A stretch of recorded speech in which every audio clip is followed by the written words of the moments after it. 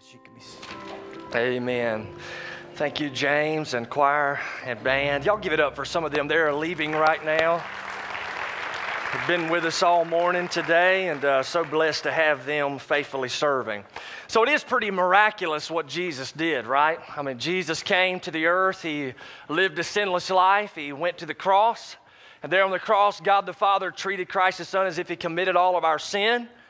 So God's wrath was poured out on Jesus. Jesus was buried and resurrected. And then he showed himself to over 500 people before ascending into the heavens. The Bible says that he went and sat down at the right hand of God the Father. And it was there that the great coronation actually occurred. God the Father coronated Christ the Son, giving him a name which is above every name, that at the name of Jesus every knee would bow, every tongue would confess that Jesus Christ is the Lord, to the glory of God the Father. All of this occurred. God the Father gave Christ the Son a kingdom and promised that Jesus would come again and establish that kingdom. Now, you and I are living in what we could really call a parenthesis, a time frame between the first coming of Jesus and the second coming of Jesus. And as we study the Gospel of Luke together, we've already been challenged in the area of taking advantage of our God-given opportunities. Because the way you and I manage our God-given opportunities today will determine our responsibilities when Jesus comes again. So we are going to have a job examination, a review, so to speak. For those of us who are genuine followers of Christ, we're not going to be reviewed based upon our sin. Our sin's already taken care of at the cross. That's a good place to say amen, right? But what we are going to be reviewed on is our service, our faithfulness to serve the Lord. That's why you and I have been challenged over the past few weeks to begin praying that our hearts would be broken with what breaks the heart of God. And so that's what we've been praying. God, break our heart for what breaks yours. And then as we are broken over what breaks the heart of God, God begins to birth within us both ministry and mission. Ministry to the body of Christ to actually help the body grow, and then mission to those who are outside of the faith, enabling us and empowering us to actually make disciples of all nations. So that is the call, and as we are broken, God begins to place that upon us. And then we pray for courage, don't we? We need courage to move forward to do what God's called us to do. But we also know that whenever we are faithful to God, we face great challenges. Jesus faced it. You and I are following him, so we're going to face it. We're going to face questions. We'll face inspection, people eyeballing our lives to see whether or not we're the real deal. We'll also face opposition, people who are vehemently opposed to the mission of the New Testament church, which is to make disciples, that others might come to know Jesus Christ. But if you and I persevere, that is, if we continue, even in the midst of great opposition, there is a promise that there's fruit on the other side. So we want to remain faithful. And the Lord Jesus, when he comes again, will have an opportunity to say to you, as well as myself, well done, my good and faithful servant. So all of us long to hear that particular phrase from the lips of the Lord Jesus Christ. But you and I, listen, are living in that time frame still right now. The time frame between Jesus' first coming and his second coming. And we're going to get a warning from the text of Scripture this morning. Y'all ready for the warning? Say yeah. So here's the warning. Make sure you do not become religious. That's the warning. Jesus is going to lay it out. And when I speak about being religious, I'm speaking about it in the strictest of terms, where you fall into a rut, where you fall into routine, where you fall into ritualism, which you falsely assume the rituals are somehow making you right before God. Don't become religious. Y'all ever heard a preacher say that before? That's a good sermon right there, ain't it? Y'all just want to pray and go home on that? But we're going to see how Jesus actually gives us the warning as we look at Luke's Gospel again, chapter 20. So you got your Bible, Luke chapter 20. Go ahead and stand with me in honor of God's Word. Luke chapter 20, beginning in verse 27. Now I'm going to read these verses, and some of you are going to be like, what in the world is he talking about? Hang on, we're going to get to it, all right? So here we go, Luke's Gospel, chapter 20, verse 27.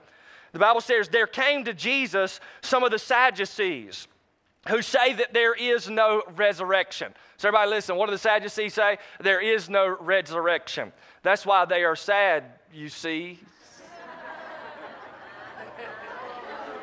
That was legit. It got me through seminary, just letting you know. All right. Verse 28, so they questioned Jesus saying, Teacher, Moses wrote for us that if a man's brother dies having a wife and he is childless, his brother should marry the wife and raise up children to his brother. Now there were 7 brothers, and the first took a wife and died childless, and the second and the third married her, and in the same way all 7 died, leaving no children. Finally the woman died also, and in the resurrection therefore, which one's wife will she be? For all 7 had married her.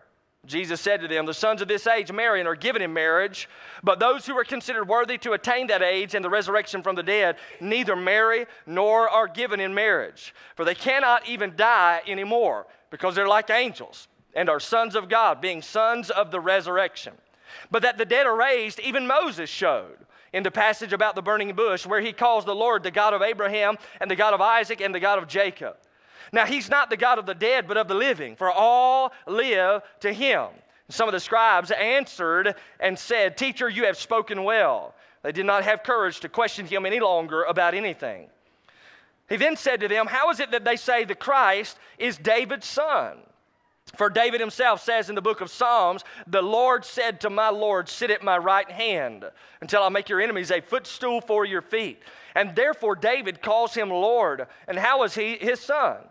And while all the people were listening, he said to the disciples, now here's the warning, beware of the scribes who like to walk around in long robes and love respectable greetings in the marketplaces and chief seats in the synagogues and places of honor at the banquets, who devour widows' houses and for appearance's sake offer long prayers. These will receive greater condemnation. The same context, chapter 21, he looked up and saw the rich putting their gifts into the treasury. He saw a poor widow putting in 2 small copper coins, and he said, Truly I say to you, this poor widow put in more than all of them, for all they gave was out of their surplus. But she, out of her poverty, put in all that she had to live on.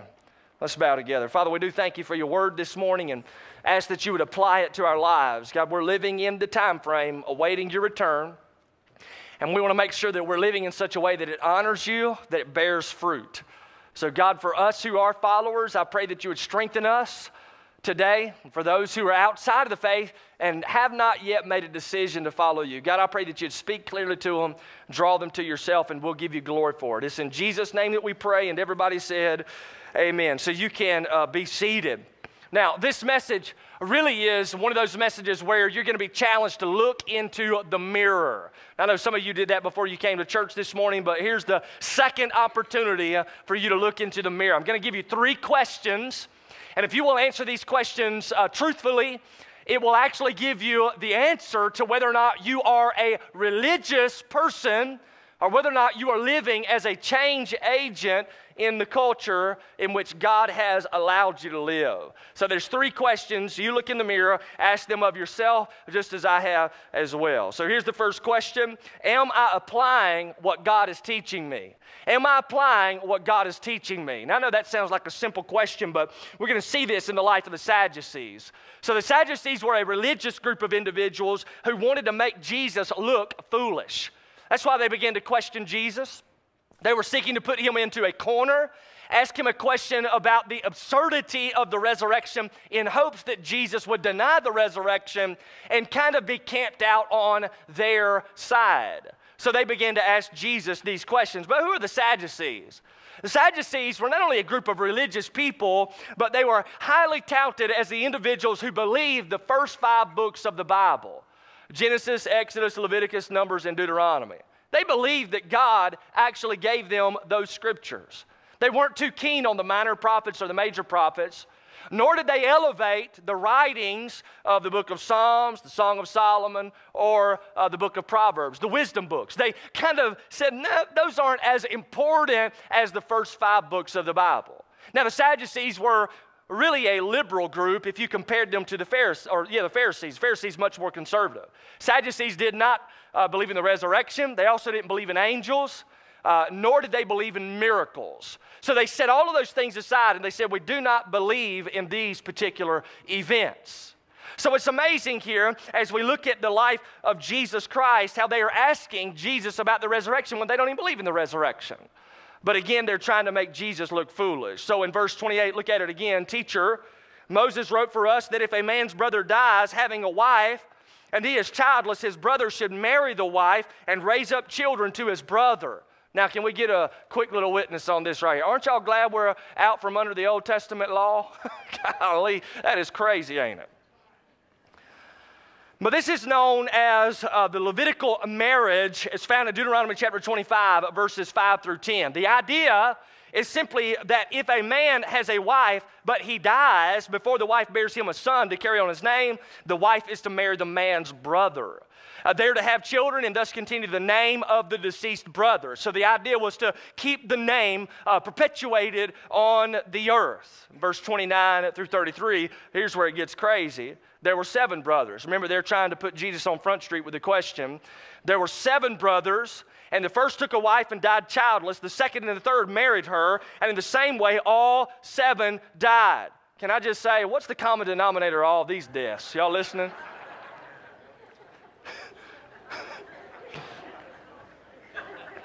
Don't tell my wife I said that. It was the wife, by the way. Are y'all listening? Some of y'all are like, what's going on right now? It's the wife. Leaving no children, and I love how the text reads. It's like, finally, the woman died too, right? What is this crazy lady's problem? Question here, in the resurrection, therefore, which one's wife will she be? For all 7 have married her. Now, again, this is one of those hypothetical questions that the Sadducees use to discount the resurrection. So they're trying to show Jesus to be an individual who really didn't believe in the resurrection, or a little bit, he was maybe off. But how did Jesus respond? Here's what's awesome about Jesus. Jesus actually responded that people aren't married in heaven. People aren't married in heaven. Now, for those of you who love being married, I know that bums you out a little bit. For those of you who are having a rough time in marriage, you're like free at last, right? And so this is kind of the idea of what Jesus is getting at. Notice verse 34, Jesus said to them, the sons of this age marry and are given in marriage. But those who are considered worthy to attain that age in the future and the resurrection from the dead neither marry nor are given in marriage. So Jesus here is speaking of 2 ages. One of the ages in which you and I live right now. The other age is the age to come after the resurrection of our bodies. Now, one reason that people marry in this current age is to procreate. So the very reason that people get married, one of the primary reasons is to have children. However, in the resurrection, we do not need to have children anymore because we will never die. So there's no sense in procreating. Verse 36, he says they cannot even die anymore because they are like angels. Sons of God, sons of the resurrection. Now notice here, just so we don't get any bad theology in our thought processes, whenever you die, you do not become an angel. That's actually demoting yourself. You will be elevated above the angels, and you will be eternal. You will be immortal. You'll no longer face death. That's why he's saying you'll be like the angels. That's what angels are. They're immortal, and you will be as well in the resurrection. Now, we are going to be raised immortal, listen, when our bodies are resurrected from the ground. Now, the question is, what happens if a follower of Jesus dies right now? Can we say it like this? Let's say I'm up here preaching, and all of a sudden I die. Are y'all with me on that? By the way, that's been my prayer, that I will die preaching, right? Y'all, I've seen so many people die while I was preaching, I may as well die myself.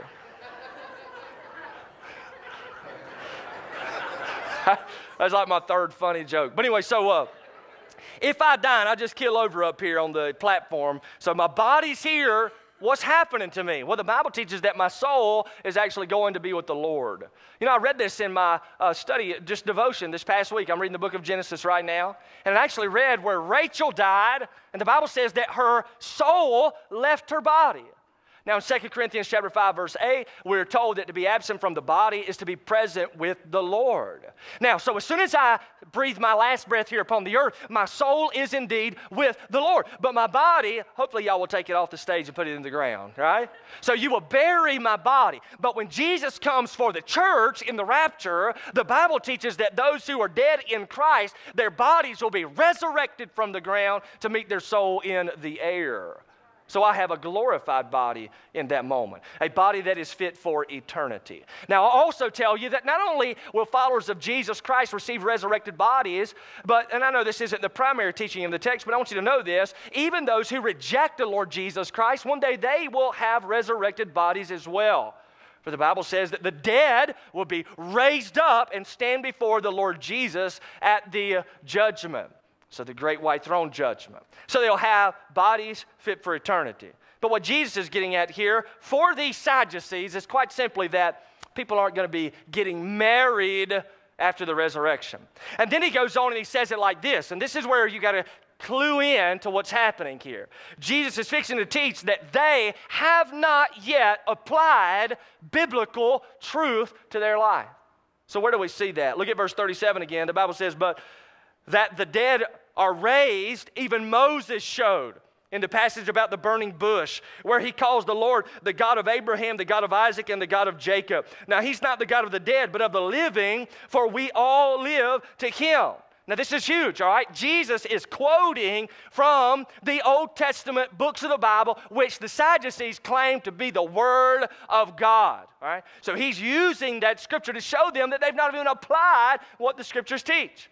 For indeed, whenever Moses had the Lord introduce himself, the Lord said that he was the God of Abraham, Isaac, and Jacob. He's saying it's not the God of those who are dead, but actually the God of those who are alive. So he, again, God the Father in the Old Testament, is affirming the resurrection. But here's what's crazy, all right? Now you got to stick with me because I'm headed somewhere. What's crazy is that they knew the Scripture intellectually, but they did not apply it to their lives. Now, this is the warning. They were unable to expose Jesus as foolish. Instead, they displayed themselves as arrogantly ignoring what the Scriptures actually taught.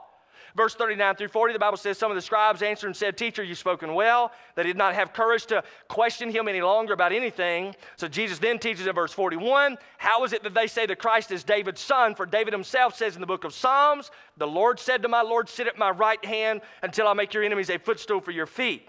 Therefore, David calls him Lord, and how is he his son? So 2 points are evident here as Jesus quotes Psalm 110. First, David's son is also David's Lord. And David's son would be exalted to God's right hand. How would that exaltation occur? Unless there were a resurrection. And here again, Jesus affirms biblical credence to the resurrection.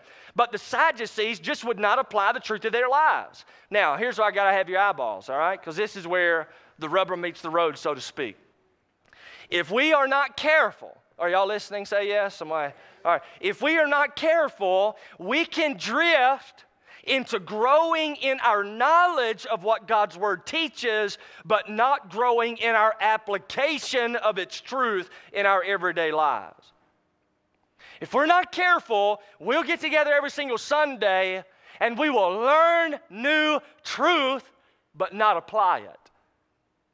And so we can get together and we can learn new stuff, and you can even come in here and you can be like, I hope Levi really wows me this morning and teaches me something I do not know. But if you're not applying it, what difference does it make? See, biblical knowledge does not equal spiritual maturity. So it doesn't. Sadducees knew more Bible than anybody collected around Jesus in these days. But they weren't spiritually mature. So it doesn't matter how much you know, if you don't apply it, you are not honoring the Lord. Matter of fact, you can know a whole lot, which will make you very smart and very religious. And I've actually discovered that it's a lot easier to know something than it is to do something. So I want you to think, all right? You've got to put your thinking cap on now. What's the last, are y'all listening? All right, here it is. What's the last truth the Lord taught you? What is it you can point back to and say, man, I remember God taught me this, all right? And then my question will be, did you apply it? See, this is the thing, right? We come to church and we want to know more, find out more, and I'm not downgrading knowing the Bible. I am downgrading it, though, in comparison to applying it. Right? We all want to learn new stuff, but it's like, have we applied what we've already been taught?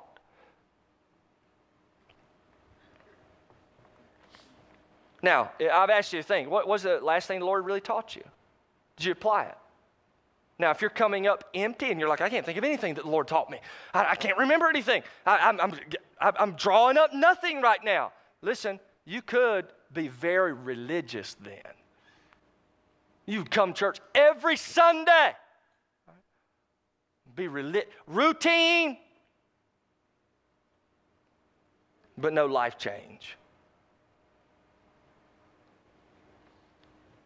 Am I applying what God is teaching me? Can I tell you as a pastor, it is super simple to become religious.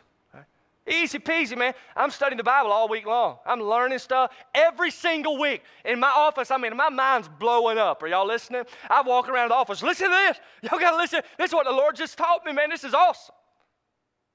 But if I'm not applying it, what difference does it make? And if I could get up here and y'all can leave and you can be like, we learned some new truth, but we're not applying it, then you're not going to look any different next Sunday than you look this Sunday. Y'all hear me? Y'all ain't heard preaching like this before, have you? All right, so that's the first question. Am I applying what God's teaching me? Here goes the second question. Am I experiencing continual inward change? Am I experiencing continual inward change? Continue to look in the mirror. All right, you're asking yourself that question. Am I experiencing continual inward change? See, religious people are externally vibrant, but internally they're unchanged.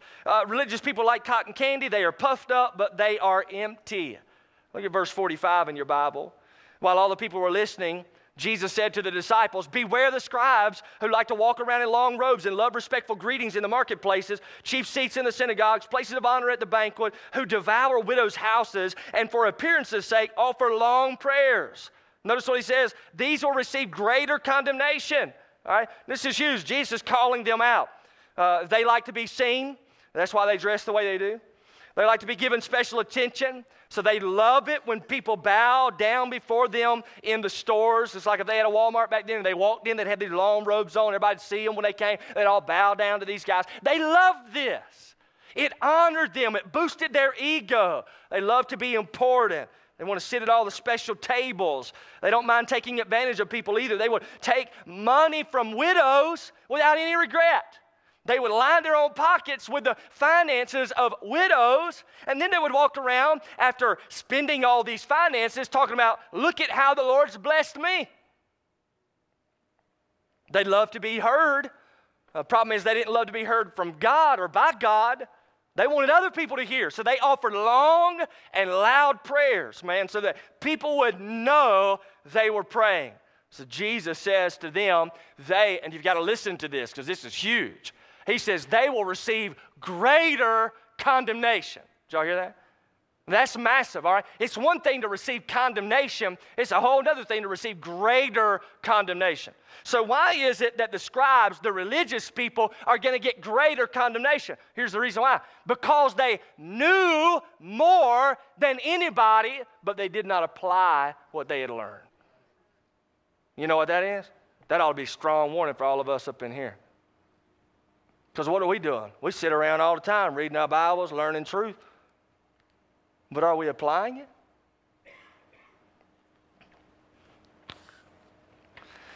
Kind of be like this. I thought, what would it be like if Jesus were, hanging out today and he kind of gave the same exact concept and he was talking to us? What would he roll out? He'd be like, because, we don't have Sadducees around, scribes, right? We still got religious folk. It's not in this manner. Jesus would be like, they get up on Sunday. They dress the best they can. They put on a happy face. They go to small groups. Then they enter the worship center. They sing, maybe so others can hear. They open their Bibles. They listen to what's being shared, try to act like all things are good. They take notes, even act interested in the preaching. They put some money in the offering plate. They volunteer to serve as long as they can be seen. They're not going to serve in the back stages. They shake some hands, then they head home. But they treat others like garbage at their house. He talks ugly to his wife. She talks ugly to the kids. They treat others like garbage at work. They backbite. They gossip. They treat others like garbage at school events. They make fun of. But then they show up at church again and they pray. And when somebody calls on them to pray, they pray long and loud. Did y'all catch this? Because here's the deal. What Jesus says about the Sadducees is that they love this and love this and love this. And then he says, and they devour the widows. They know all of this stuff, but they don't love people. See, it's a lot easier to know a whole bunch of stuff than it is to love people. So are y'all hearing me preach? So it's like we can come up to church every Sunday and shake each other's hands, all right? And be like, man, I learned some cool stuff today. See you next Sunday. But then if you go back to your house and you are ugly and you are hateful and you act that way in the workplace, telling perverted jokes and cussing people out, and you act like that at school, ostracizing yourself from people because they ain't cool like you think you are, you telling me that's spiritual maturity? Not even remotely close. But you can quote some verses, can't you? Y'all ain't listening.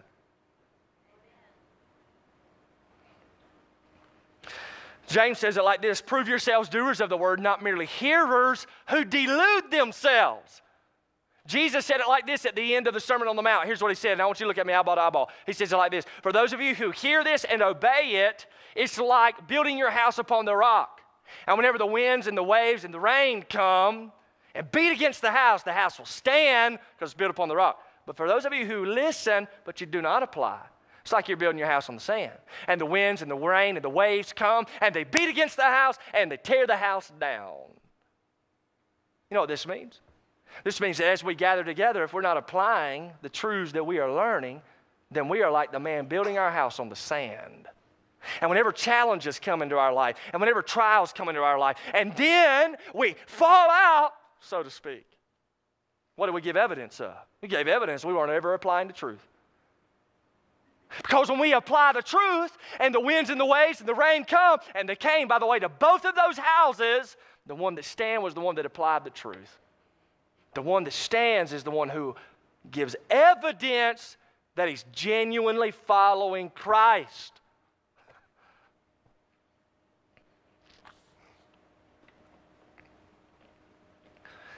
It's only religious routine if all we do is go to worship and small groups and fill our heads with knowledge, but never actually experience authentic change. Been going to church every single Sunday. Tell me what the Lord's doing.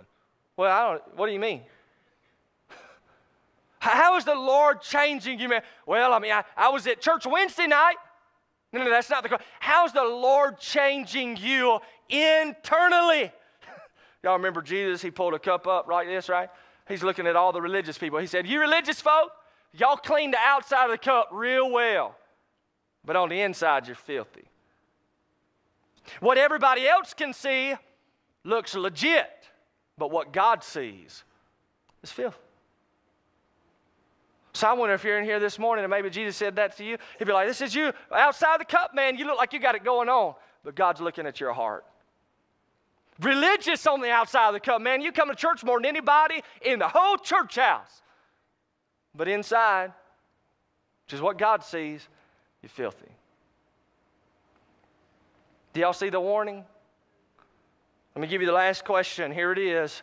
Does my obedience to God display trust in Him? Does my obedience to God display trust in Him? Well, this is awesome, right? Let me kind of come down here with y'all on the last little point if I can, right? So Jesus says, hey, y'all look over there. See that? See what they're doing? See the religious people over there? I see y'all are looking. This is hypothetical. I said, look over there, and they were going, where? We're preaching. But we'll do it up here. How about that? So look up here, right? There's the treasury, and there's the religious people. They're going, and they're giving money. They're giving out of their surplus. So here's what they did mentally. They thought about their budget.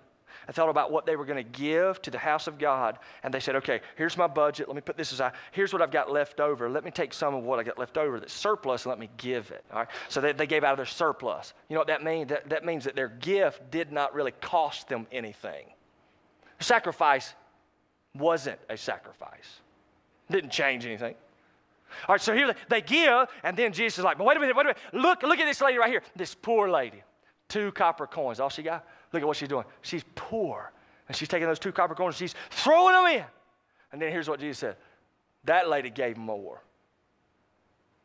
Now, the text actually says it like this. She gave more than all of the others combined.